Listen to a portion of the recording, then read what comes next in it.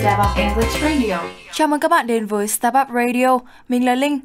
Câu nhấn mạnh hay còn gọi là câu chẻ được sử dụng để giúp chúng ta làm nổi bật một phần nhất định của câu và để nhấn mạnh điều chúng ta muốn nói bằng cách đưa vào nó hoặc xây dựng nó bằng một loại đại từ quan hệ. Câu nhấn mạnh được sử dụng một cách đặc biệt hữu ích trong văn viết, nơi mà chúng ta không thể sử dụng ngữ điệu cho mục đích làm nổi bật hay nhấn mạnh, nhưng chúng cũng được sử dụng một cách thường xuyên trong văn nói. Các bạn đã thấy rõ lợi ích của câu nhấn mạnh rồi, vậy thì chúng ta hãy cùng bắt đầu tìm hiểu lại câu thú vị này nhé. Tùy vào mục đích sử dụng, bạn có thể nhấn mạnh các thành phần trong câu như chủ ngữ, tân ngữ hay trạng ngữ. Ở khuôn khổ bài học, mình xin giới thiệu những cấu trúc phổ biến nhất và chỉ cần nắm chắc, quen với các cách nói sau đã có thể giúp bạn trở thành một người nói tiếng Anh đáng nể rồi đấy.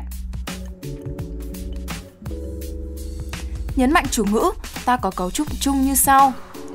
It cộng is hoặc was cộng chủ ngữ cộng who nếu chủ ngữ là người, hoặc cộng với that nếu chủ ngữ là vật, và cộng với động từ.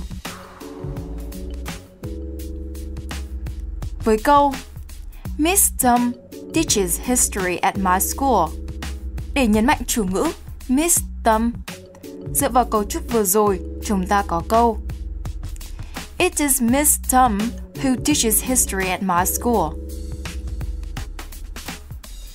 Một ví dụ khác, His dog bit my leg.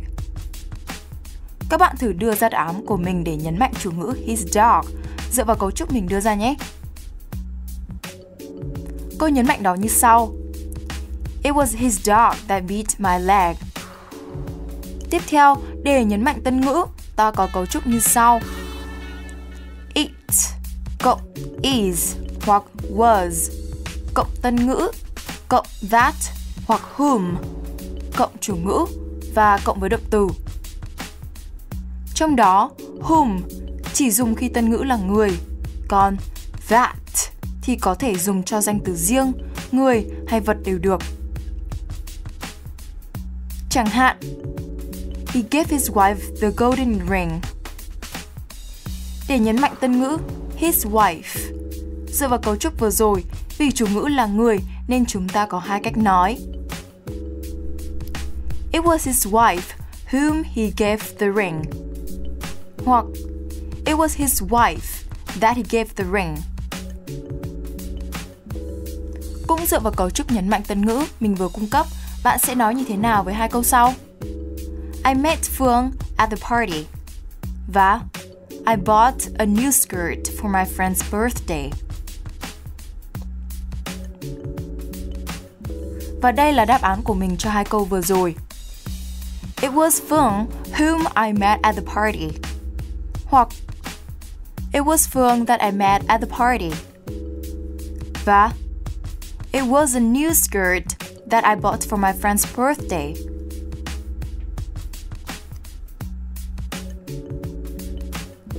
Cấu trúc cuối cùng mà Linh muốn giới thiệu trong bài học này là để nhấn mạnh trạng ngữ, có thể là trạng ngữ chỉ thời gian, nơi chốn, cách thức, lý do, vân vân. Ta có it cộng is hoặc was cộng trạng ngữ cộng that cộng chủ ngữ cộng động từ và cộng với tân ngữ. Sau đây là một ví dụ. My family bought a new table last Sunday. Theo như cấu trúc mình vừa giới thiệu, chúng ta có thể nói It was last Sunday that my family bought a new table. Tương tự, các bạn thử luyện tập với một vài câu sau nhé. Câu thứ nhất, I was born in this house. Câu thứ hai, You can kill computer viruses by using that software. Và câu thứ ba, My uncle repaired the bicycle for my sister.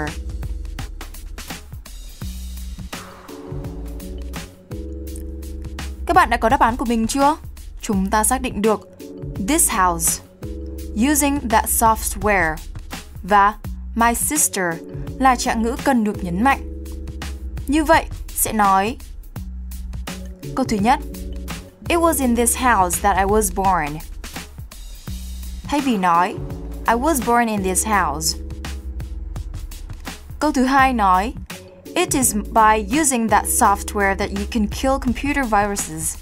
Thay vì You can kill computer viruses by using that software. Và It was for my sister that my uncle recycled the bicycle.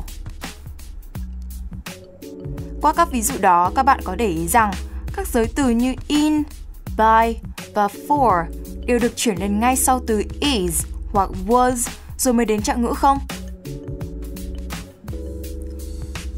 Một sự thật thú vị về câu nhấn mạnh sẽ kết thúc bài học ngày hôm nay. Các bạn có biết tại sao câu nhấn mạnh còn được gọi là câu trẻ không? Đó là bởi vì có hai phần trong câu nên nó được gọi là cleft. Từ này xuất phát từ động từ cleave. Từ mang nghĩa là bị chia làm hai trong tiếng Anh. Hãy luôn theo dõi và ủng hộ Startup Radio. Xin cảm ơn các bạn.